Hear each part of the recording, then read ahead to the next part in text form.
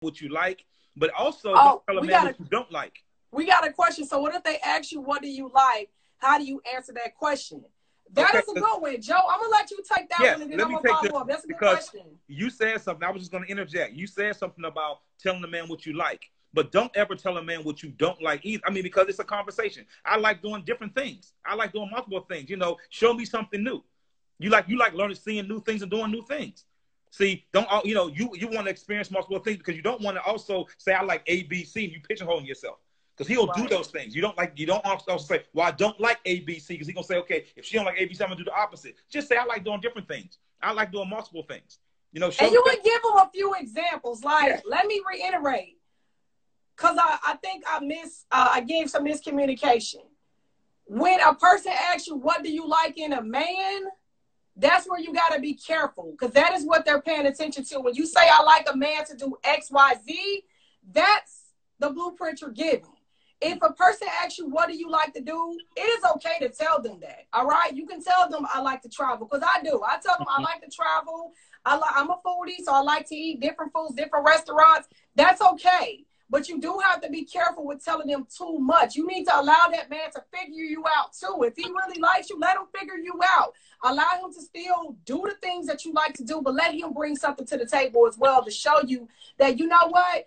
Okay, she's a foodie, so let me take her to this nice restaurant. But then shut up after that. Allow him to now follow up with something else. And this is not a one-sided conversation. I'm speaking to the women right now because we got to get the man's job or get him back into position with doing the seeking and doing the work. A lot of times we talk too much and we not giving them nothing to be creative about. You know, a lot of girls, oh my gosh, when we see things on social media, like with Valentine's Day, and we see these elaborate pictures and stuff, the first thing us single women think is, dang, I want a man to do that to me. Well, guess what? Let's see if he's creative or he cares enough to do that without you having to tell him. Let me say this. Let's see if that's who he really is. Because the key is sometimes, and you said tell him what you like, but and I think we had a question saying that. But I'm okay with telling me what you like. But what I'm not okay with for you or for your benefit is telling what you don't like, because then all I'm going to do is do the opposite. See, my whole theory has been, when I meet a woman and she say, yeah, I ask the question. This is a typical question. And please, if I'm wrong, a guy says, so why are you single? You're so beautiful. Why are you single? And you tell me, because my last man didn't do this, my last man didn't do this. So what do you think I'm going to do? I'm going to do the opposite. I'm going to do the opposite. That's easy. That's true. That is true. I'm the best person in the world. Oh, my God. He calls me at night. In the morning, telling me good morning. He takes me to dinner because you told me your man didn't do that. So what I'm saying is, I want to know what you like and what you want, but please don't. I'm saying this, and some of the guys might not like this, but again, when you tell me what you don't like, I'm gonna give you the proof right there. I'm gonna show you. I'm gonna do the opposite. So I want you all to understand. Say, hey, I like doing this. I like doing this. But what do you like to do? Find out who he is, because he's gonna become who you want him to be. Who you telling him to be if you don't realize you're telling him that. Women don't ever realize you're telling us tell me who to be. I can be whatever man you want me to be. Yeah. So don't tell me. Let me be the man I really am. And then you're gonna be able to decide. We're gonna go back. We're gonna kind of get back on track. What box I belong in then? Do I need to stay in this box? Because you're gonna say, well, okay, he's not my type of guy. He's a good friend. We can hang out every day with Joe. He's fun, because I know his what he really likes to do is not what I like. Because one thing about me, it might sound bad, and again, I know everybody here is 21. I am very big on telling the woman from the door how much I like to have sex. And I say it because what I don't want her to do is want to have sex with me. We get together, we like to have sex a lot. And then when we get together, she don't want to do it. I'm like, why are we changing now? You agreed to it. You knew I told you. There's no reason. One thing about me, and I'm going to say this real quick. I think I'm a very intelligent young man, but I know I can't read minds. That's something I know I can't do. And I don't want, you shouldn't have to read my mind. So I'm going to tell you what I like, and you should tell me what you like. Joe.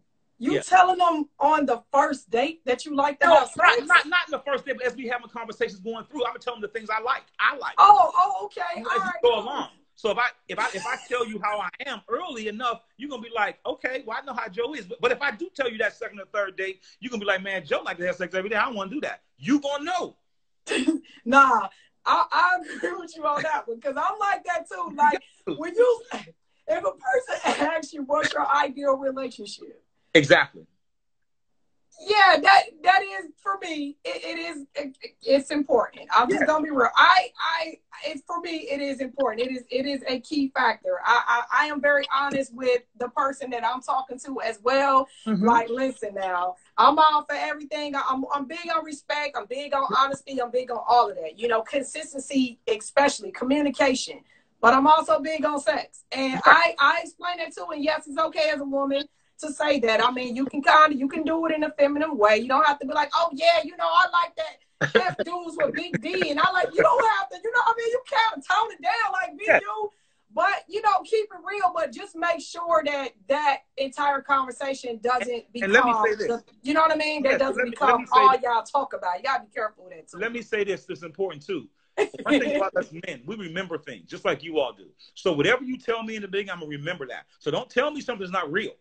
Don't tell me some expectations. You know. So if you tell me, I'm gonna remember those things. Let me remember it though. You don't have to keep beating it in my head. So again, we gonna have another topic about this. We going somewhere else, but I want to get back to how we maneuver this box. That's what I want to do. Because I will go back to more. If you have some questions, please chime in and have those questions. But what I want to make sure we stay on is when you in this first box and you meet people and you realize, okay, this ain't the girl for me. She good, she cute, she's sexy. I'm not gonna let her looks and her physical attractions to me decide my baseline for her. Right.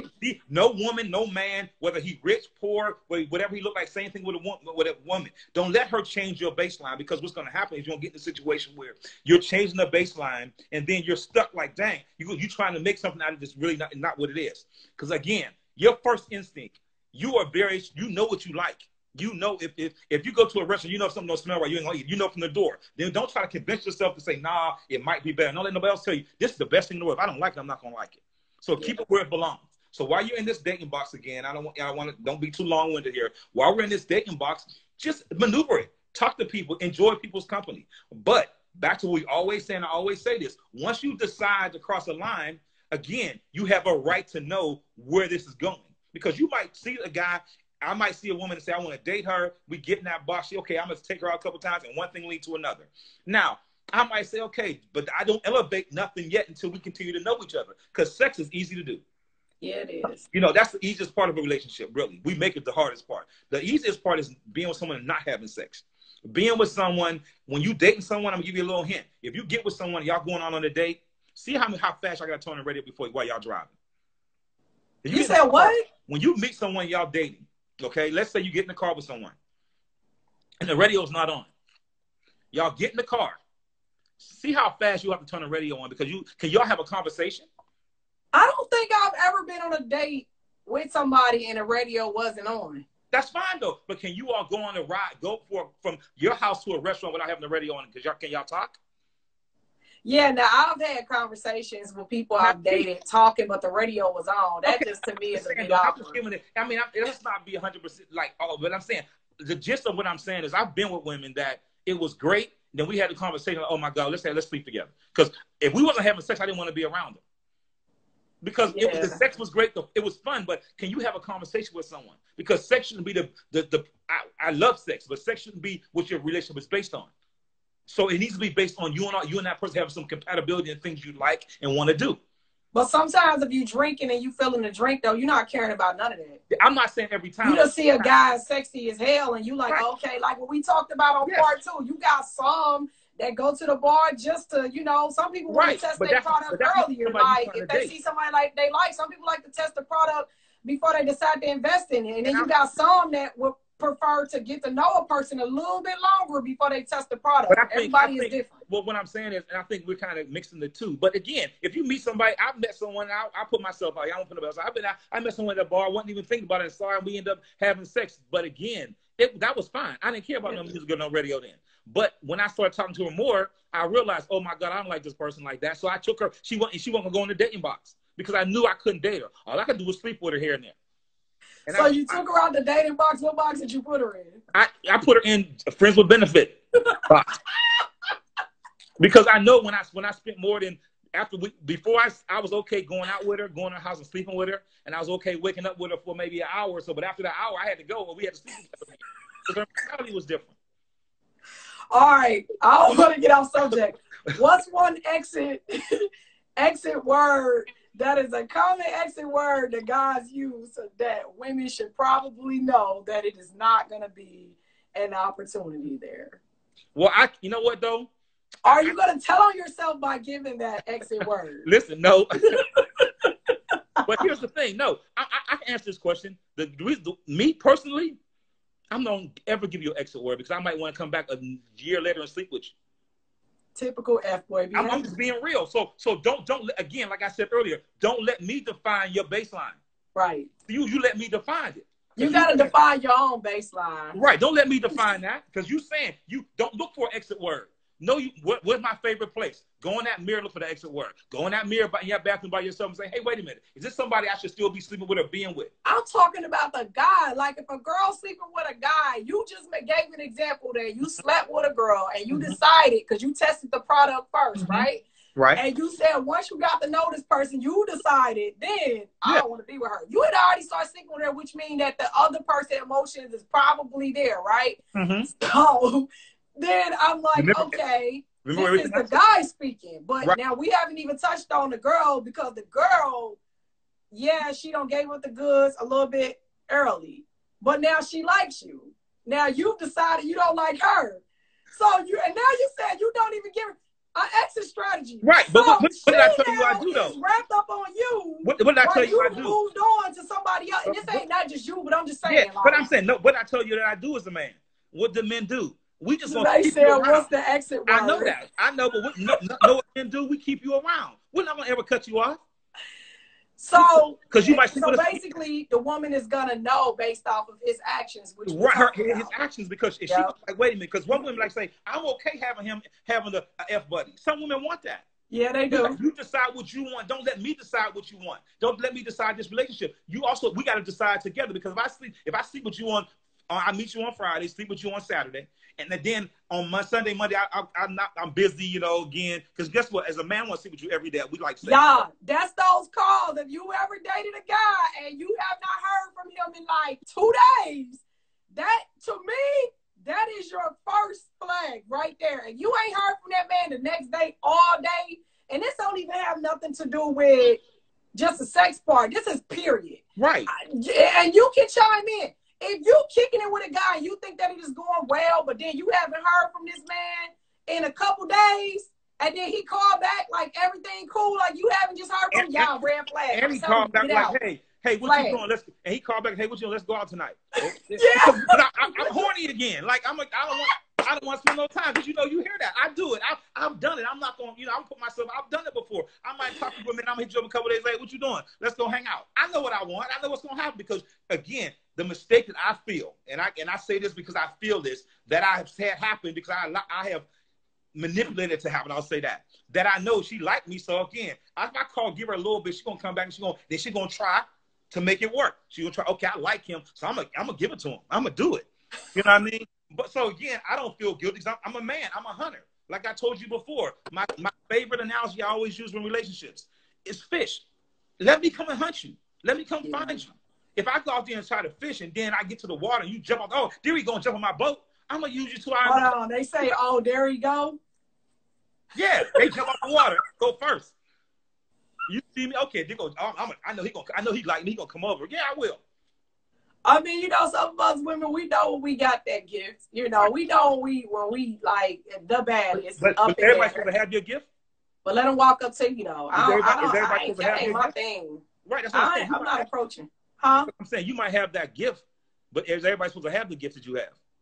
I think every woman has a unique gift within herself. You're not hearing me. Is every man supposed to have the gift that you have?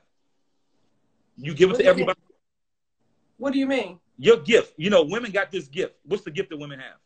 Gift of intuition, most importantly. Okay. So again, let me go back. I thought you were talking about the gift of creating new life. So why? And I made a mistake. I thought you were talking about another kind of gift that y'all have. But the reality of it is, you have that intuition. Go with it. You know it. You and I'm gonna say this. We watched a movie before. We talked about a movie, and the woman knew, but she couldn't take it. She knew her intuition, but then later on, when it got bad, it was his fault. It was his fault. That's that baseline, though. Your intuition is going to help you with your baseline. You know what's good for you. A lot of times, some people don't know what's good for them until they experience it, and then, you know, they recognize it's not good for them. Because some people might think that some things are good for them until they recognize it. But your intuition, and you actually recognizing who you are as a woman, that's when you're going to be able to determine what's good for you, what type of relationship you want to be in. Some people like being in relationships where, you know, if the guy is super aggressive. Some people like that. Some people like soft-spoken men. It just really depends on what your baseline is. And your baseline, again, is what you want out of a relationship. And to continue to add on, or out of a person. Once you get that baseline, you meet people, and you see some red flags, just do me a favor. Don't take your past into the new, because those signs become a problem. Because you might say, okay, here's my baseline because the last guy that didn't call me on time, he was cheating on me, this. So when you meet a new person, you got to come in with a clean slate. I know it's hard. Everything, because your past is what makes you who you are, who brought you this moment. But you can't always judge him on what he did. And I hope you understand what I'm saying. The new guy can't be judged because the new guy might be different. His lifestyle might be different, so he can't do those things. And just like a man, the first time I see a woman who might not want to, ain't available for me, I can't get mad at her, because the last woman I was with, when she wasn't available, she was cheating on me. You know, you can't do those things because it messes it up, because it screws up your ability to see something new and fresh, because everybody is not the same. You can't, because you don't want to be categorized. Don't categorize people. And just to kind of recap, what we're talking about is a follow-up from part 2, where once you've gotten everybody in the appropriate boxes, that means, you know, the friend zone, the dating zone, whatever the case might be, we are now talking about what happens next. This is the meshing part. This is once the honeymoon stage is over. The honeymoon stage is when everybody's putting on, oh, she's beautiful, or oh, he is handsome. Oh, man, you know, this person is funny, this and that. This is when everybody's putting on their good feet. Now you're in part 3, which we are in when you are now having a mesh. This is the part where it gets real. And this is the part where you're going to have to be able to really pay attention to signs, and where you're going to recognize who has truly healed, including yourself, and if the person is a good fit for you. This is the part where you need to be the most open. I'm going to be honest with you, where you cannot get wild or rock to sleep based off of a person's, gestures or whatever it is that they're doing. Like, you can't get rocked to sleep. You still got to, be appreciative. I don't want, to be telling folks to be hard out here now and say, oh, you're just doing that because you're trying to sleep with me. Please don't be like that. Don't. Enjoy the moment. But what we are saying is to be focused and stay woke. Right? Stay woke. Just make sure that you're not getting so caught up to where you're not paying attention to flags. That's all we saying, because it's going to save you a lot of heartache, y'all. For real, it is. But once you've gotten through that stage now, and the person's made it to the championship, and let's talk about that real quick, because you know you got recruit season. Mm-hmm. So I think right now, for those that are single, we're going into recruit season, aren't we? The winter is getting ready to get warm we're in Atlanta, so it's never really super cold here, but it starts warming up here about what, March. So I'm just gonna speak for Atlanta. So March to July maybe is recruit season. It all depends I can't say that. All right, for me. For all you. right, I'm just speaking for for you. me. Might be for when you. it starts warming up from spring to summer, that's recruit season. That's normally when outside is really open. Everybody's getting dressed up more. Most people have completed their weight goal, money goal, whatever the case might be. Summertime is normally when you play, right? That's when you travel. That's when you meet people. August is when the summer is ending. You know, you get ready to go into the cold. Now, that's cuffing season. Now, what I always tell people is when you're going through recruit season, you got to start kind of being careful and doing your process of elimination around July to August, because that's when you need to start cutting ninjas off, because that's when ninjas need places to live for cuffing season. Cuffing season is normally between, I would say, mid to end of August, going into the winter months, right? That's cuffing season.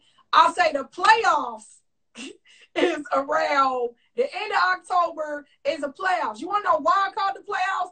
Because normally the holidays is when you're going to really determine how serious a person is with you, or if they want to bring you around their family. And that can be flipped too, because I've seen F-boys take people around their family and still not want to date you. But I'm just kind of giving the basis. And Joe, you can chime in after that. I'm going to let you.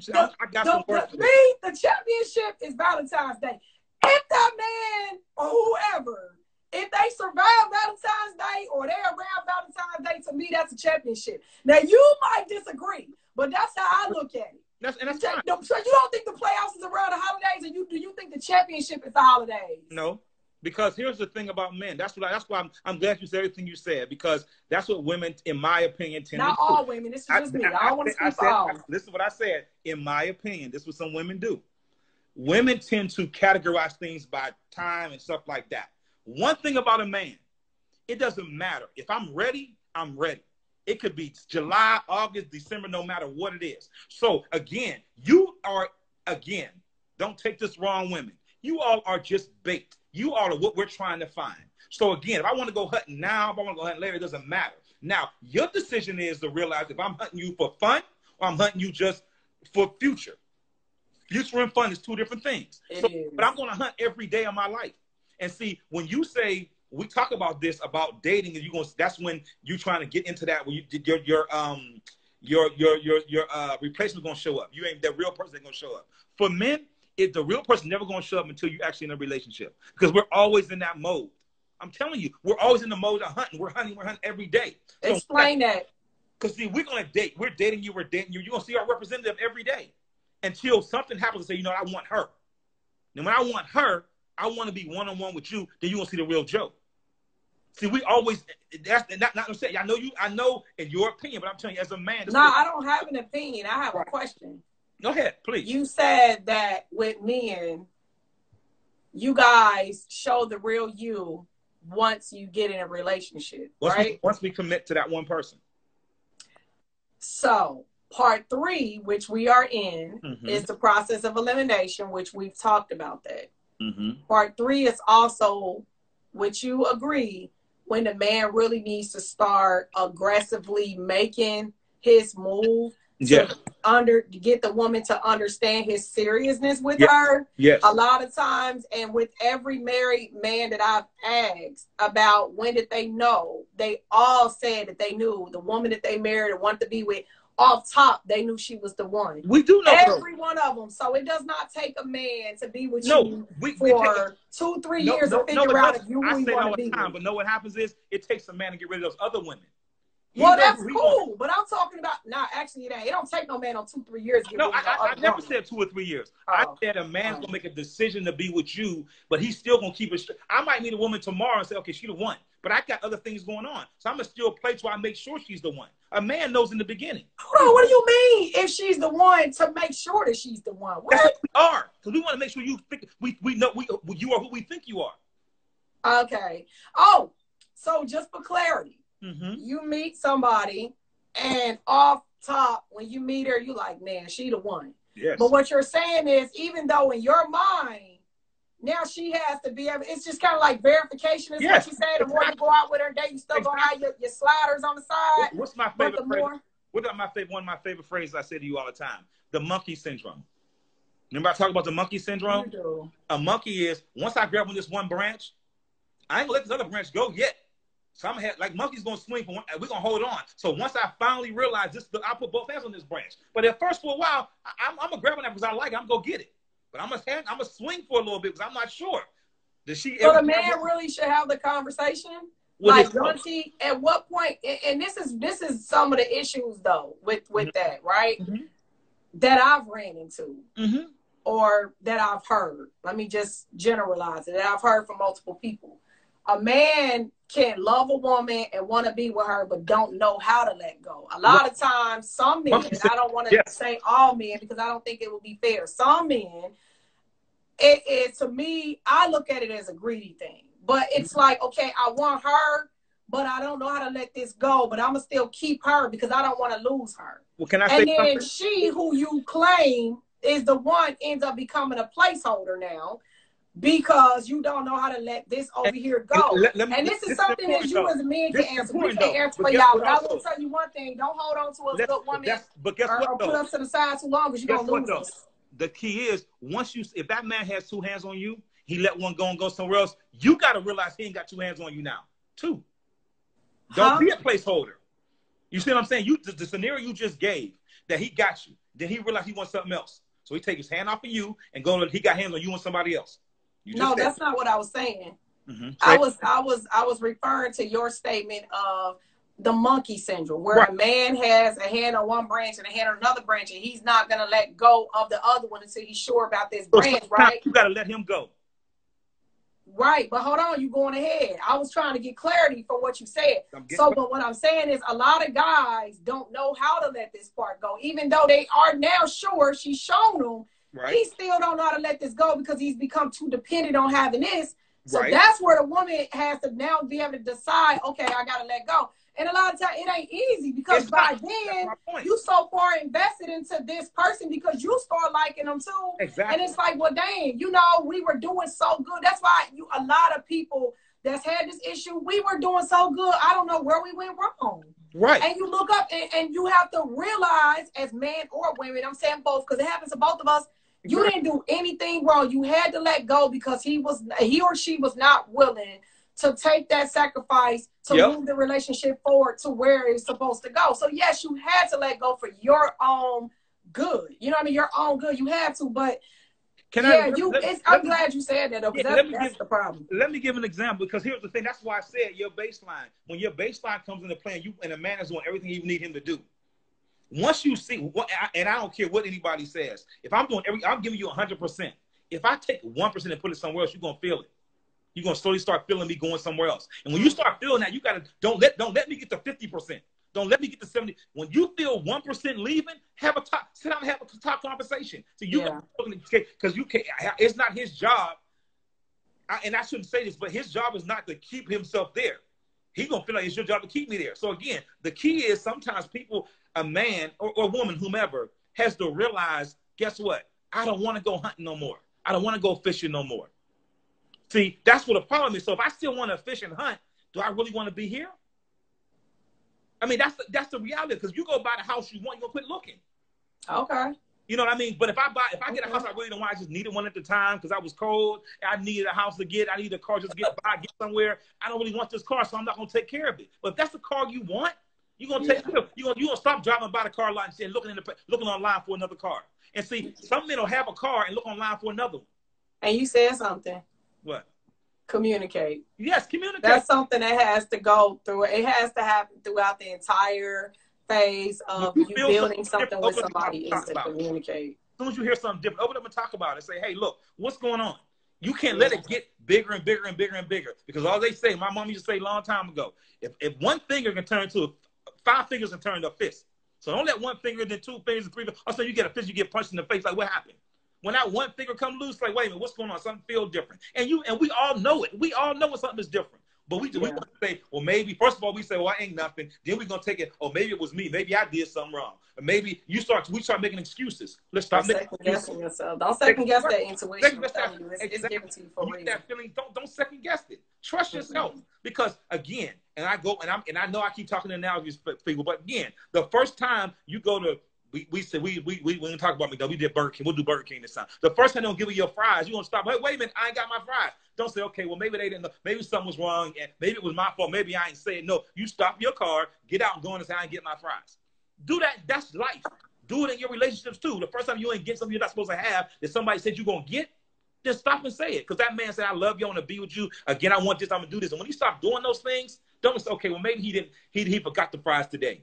Know what? Tomorrow he's gonna forget the drink. Then next week gonna forget the whole meal, and then next week you will be paying for the meal for somebody else. Then you get an attitude. He ain't no good. This. Remember he didn't give you the fries that one time. You know that. Yeah, that's one thing about some of us women. Now we will start keeping tabs mentally. Like, all right, now your intuition. First of all, we feel it beforehand. We feel it. Every woman that has either been cheated on or dealt with an F-boy or just any type of bad relationship, guys too, but I'm just talking about women because I'm a woman. We feel it. Oh, we feel it. Before we see it, we feel it. And a lot of times when we let it go, that's not necessarily saying we forget. We remember. But then once we had that big disagreement with that guy, everything from what this man did in 1989 is getting ready to come up. So let me ask you a question. I need to know some information. I want some information. Why did you all let it go the first time and second time? You want to know something? A lot of times, Black women, we have been labeled as argumentative, attitude-ish, catty, snappy, nitpicky. We have been labeled with so many different things, right? And so depending on what type of woman that you are, and I'm not speaking for all women by giving this answer, but I can speak for some. A lot of times what we do is if we see something off, everything doesn't warrant an argument. Everything doesn't warrant you necessarily even bringing it up. It's just like, okay, you know what? Depending on how big it is. Now, if it's something small, even I do this. Okay. All right. You know what? He might have been tired. All right. But you're going to keep it in the back of your mind because the reason why is I'm not going to forget that because if you do it again, now I know it wasn't a mistake. Now I know that, okay, we need to have a discussion because you did this last week. Let me please interject right there. You said something I love to hear women do all the time. I love it. It's so funny to me.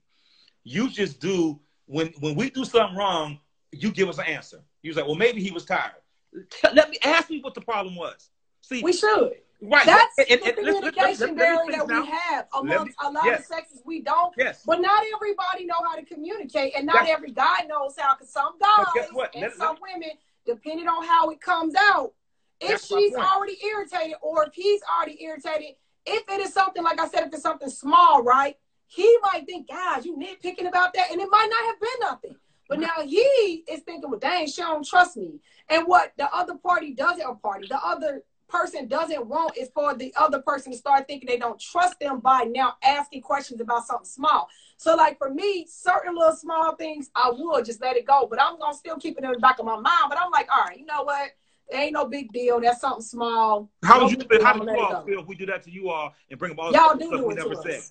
How you feel then when we remember stuff and then we get in a big argument, we bring up the last things you did for the past 10 years. How you feel about that?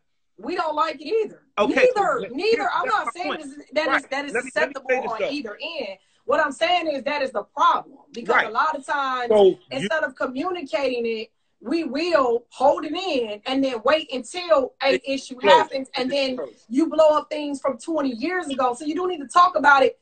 But it also, it starts from those little bitty things that you let go. And I get it. Like, everything to me, it doesn't warrant me having to bring it up. And that's just me. That's my individual. If I see that, I'm going to give an example, right? If a man ends up working late and he comes in later than what he said he was going to come in. Now, for me, I expect you to get it. At least text me as a courtesy to let me know, hey, I'm working late.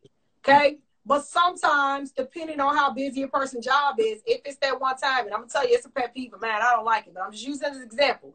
If that person forgets to text you and they end up working late, some people will be like, oh, okay, maybe he was just working late. And this just depends on wherever you are in your relationship.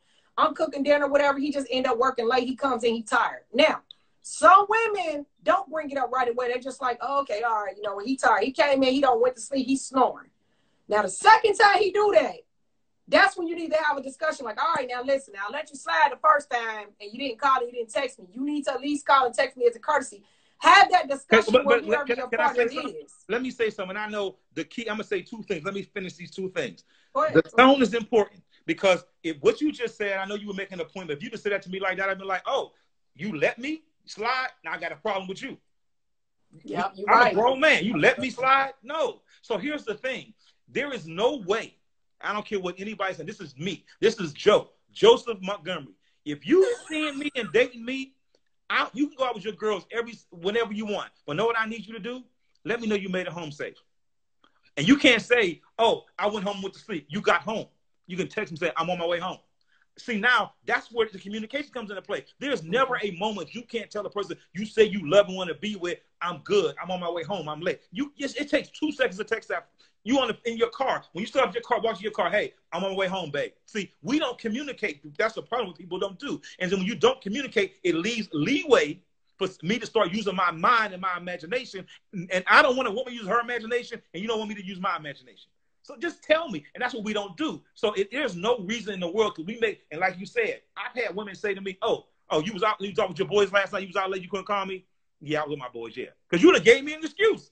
Women do it all the time. Or I'm gonna let you slide. Oh, you could. Oh, yeah, that's okay. I ain't gonna slide this time. No, hey, babe, don't do it in an argumentative way. Hey, babe, you okay? You ain't called me last night. I'm gonna text you. Hey, babe, you good? Okay. And everybody got to do it in their own way, but the respect got to be there in the language. You got to way. But that's learning triggers, though. You got to learn your partner triggers because everybody don't use. Some people.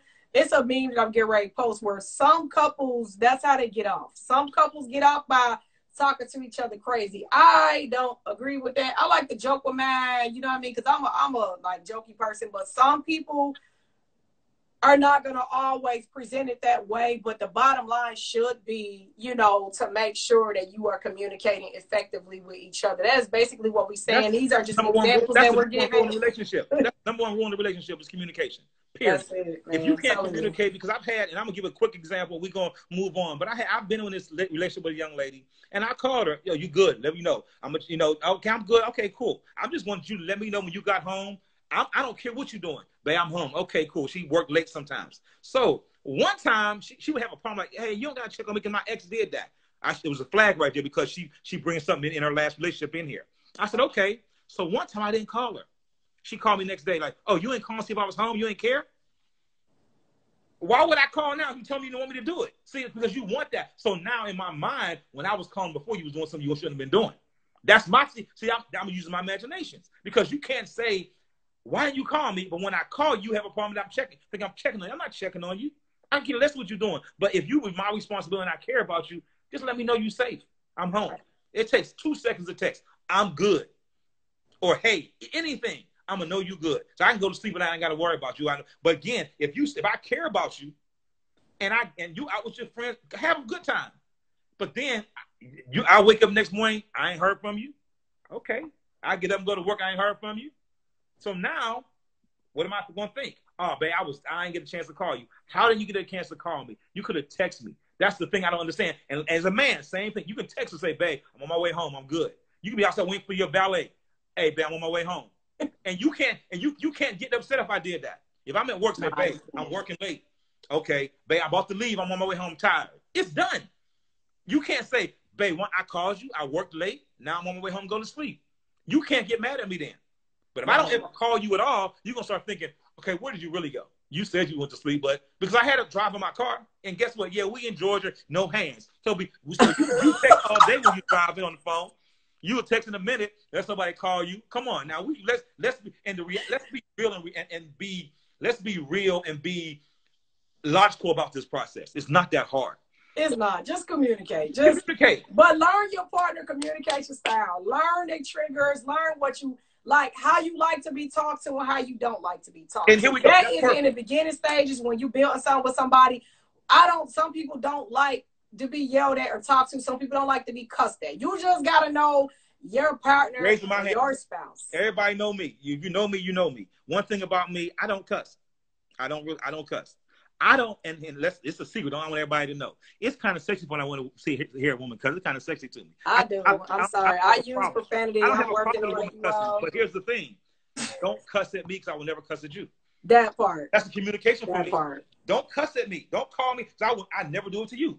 I don't mind you cussing like a sailor. When you cuss directly at me, it's a problem. That's what I'm saying that because that's about learning your partner's communication. That's it.